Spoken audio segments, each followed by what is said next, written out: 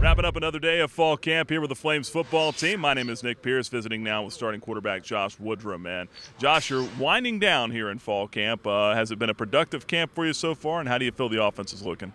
Absolutely, it's been productive. As far as the offensive unit, we picked right where we left off from spring ball, and that's always what Coach talks about: is never taking a step back, always taking steps forward.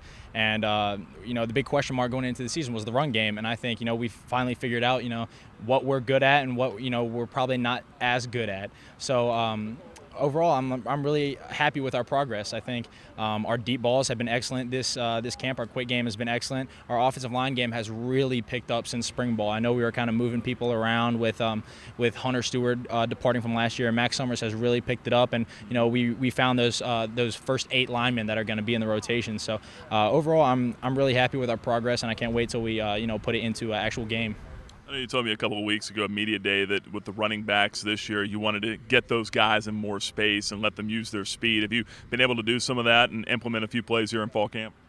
Yeah, definitely. I think we've been scheming up, as far as our backfield goes. We have got them involved in the passing game a lot, and I'm really happy about that. But also it gives our team a better opportunity to win and to score points. And at the end of the day, that's really what it's all about: is scoring more points than the other team and winning the football game. So. Overall, I think I'm really impressed with our running back so far. I know DJ's been running real hard. Austin Kegler's been doing really well, and Todd Macon has really burst onto the scene for us as far as a power runner. And he may not be as shifty and as fast as the other guys, but he's broken a couple tackles on Nick Sigmund down here in the goal line that he's probably not too happy about. But I'm really impressed with Macon, and I'm sure he'll have a pretty good season this year. That's really encouraging to hear, because I think that was one of the big questions coming from the fan base, was who was going to be that kind of between the tackles kind of guy. So you think Macon could take that workload? Yeah, I think honestly any of them could. DJ is obviously not as big and as physically built as Macon or Austin Kegler, but he's real tough. He runs hard, and I think he could run in the tackles. I wouldn't prefer him do that because he's got a smaller frame, and we need him on the outskirts of the offense, making plays outside of the line. But definitely, Macon's been running real hard up in the tackles, and I think he's been doing a really good job for us, and I'm sure he will. I want to ask you too about going against this defense. Obviously losing Walt Aikens, Kevin Fogg in the secondary from last year, but you're going against Kenny and Wesley Scott now, and then you've still got Jacob Hagan back there to worry about. What have you seen from those guys in the secondary? How tough have they made your life? To be completely honest, I think they've been doing a pretty good job. I would like to say that our weapons on offense are probably a little more on the upside than our defensive secondary is, but that's the whole thing.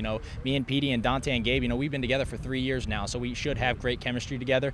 And it is the first time that Wes and Kenny, even though they have played a lot of time at nickel and corner, it really is the first time that they're being thrust onto the scene as far as being starters. But overall, I think they've been doing really good. I'm really impressed with Kenny, and Wes is a real physical guy. He'll get up there and he'll jam you. He's not afraid to get up and get in your face at the line.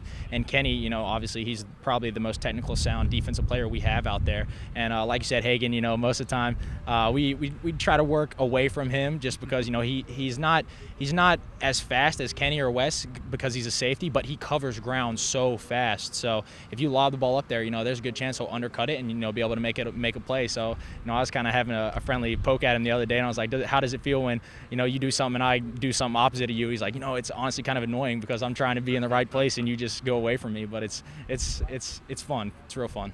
Well, as you look ahead to UNC, how much have you guys been able to implement getting ready for them so far? Has it been mainly about you guys so far to this point?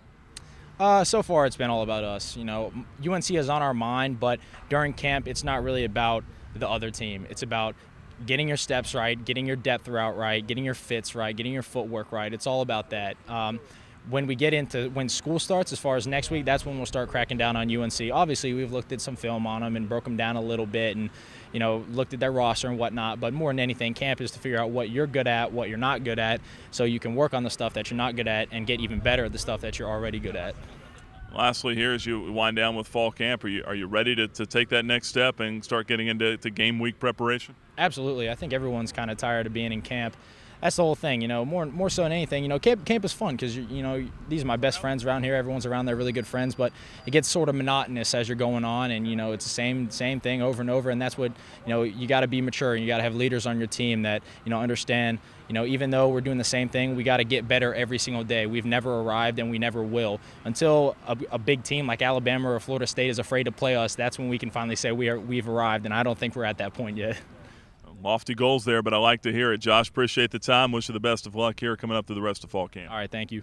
That's Flames quarterback Josh Woodrum with us. Stay tuned to LibertyFlames.com for continuing coverage of Flames fall camp and preseason practice. For the Liberty Flames Sports Network, I'm Nick Pierce.